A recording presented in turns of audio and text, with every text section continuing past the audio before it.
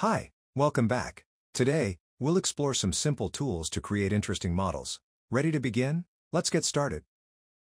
Vector. Plane. YZ plane. This is the y-axis. This is the z-axis. This is the YZ plane that we created. Now, let's use this plane to create a surface. Surface. Primitive. Plane surface. Connect the planes. We created a vertical surface using the YZ plane. We can now disable the preview of the plane. Ctrl+Q. Now, let's adjust the surface dimensions. Double-click on the Grasshopper canvas. 20.0. Press Enter. Connect to the X size. Ctrl+C, Ctrl+V. Connect to the Y size. 50. Double-click the slider. 15.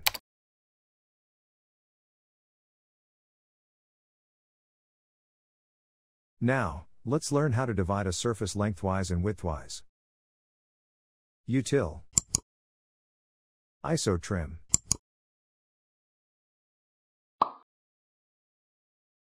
Connect the plane to the surface. Now, let's use a Domain² to split the surface. Maths. Domain. Divide Domain².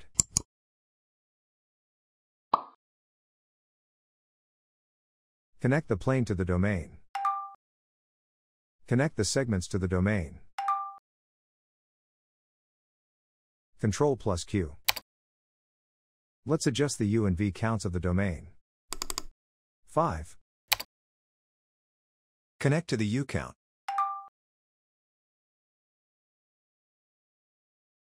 Ctrl+C, Ctrl+V.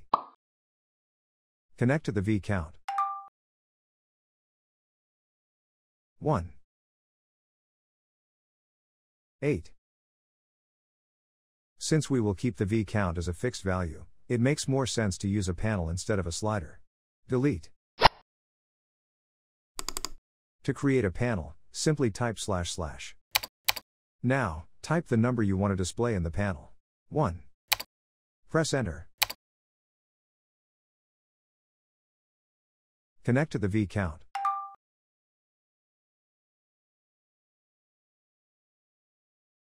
We learned how to divide a surface. Now, let's learn how to extrude the surfaces incrementally.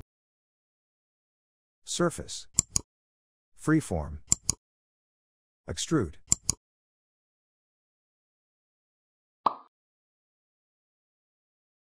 Connect the surface to the base. Direction. We will extrude the surfaces in the X direction. Vector. Vector.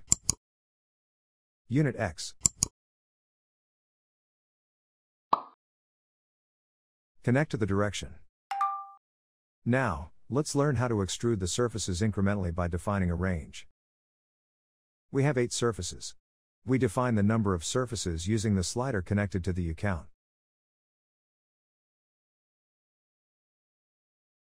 Sets. Range. Let's take a closer look at the numbers we've created using a panel. Type // to create a panel. Press Enter.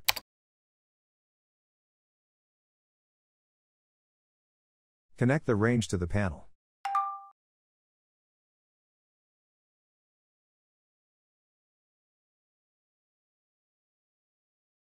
Steps, 10.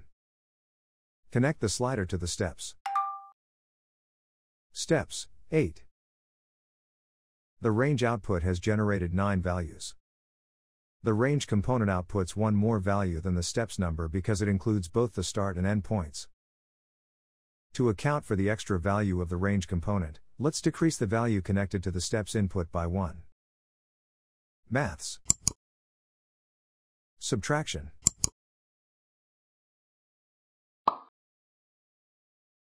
Connect the slider to the A input.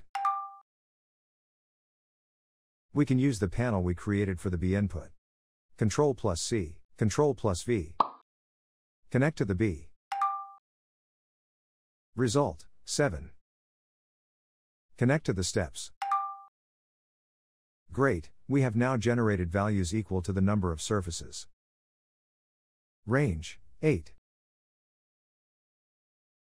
Connect the range to the factor.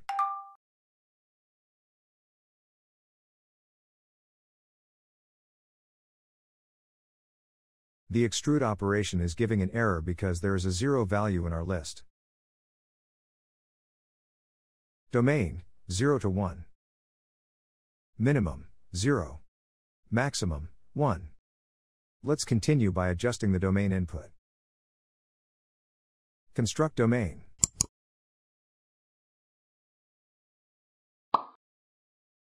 Connect the domains.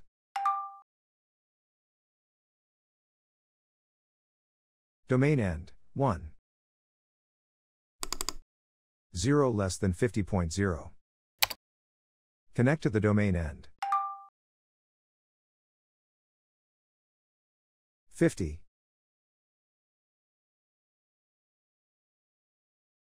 30. Ctrl plus C, Ctrl plus V. Connect to the domain start. Double-click the slider. 4. Looks good. Using the range component, we successfully generated 8 values evenly distributed between 4 and 30. Delete. Ctrl plus Q.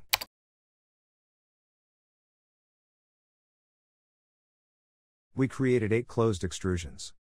Let's union them into a single BREP. Intersect. Solid union. Connect the extrusion to the BREPs. 8 closed BREPs. 1 closed BREP. Ctrl plus Q. Let's remove the unnecessary edges on our planar surfaces. Surface. Util. Merge faces. Connect the result to the BREP. Ctrl plus Q. Now, as we always do, let's use the custom preview to better visualize our model. Display. Custom preview. Connect the BREPs to the geometry. Finally, let's change the color as well. Params. Input. Color picker.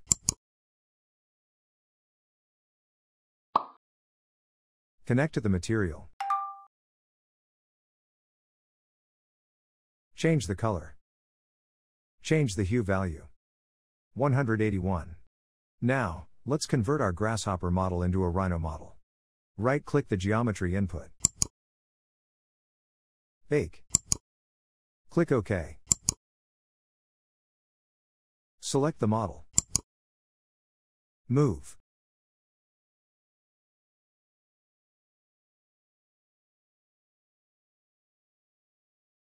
Surface count. 5.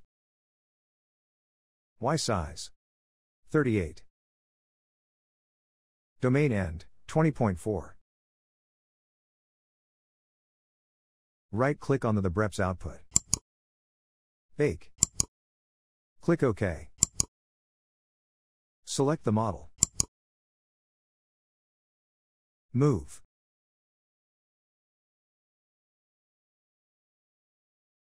Perspective. Monochrome.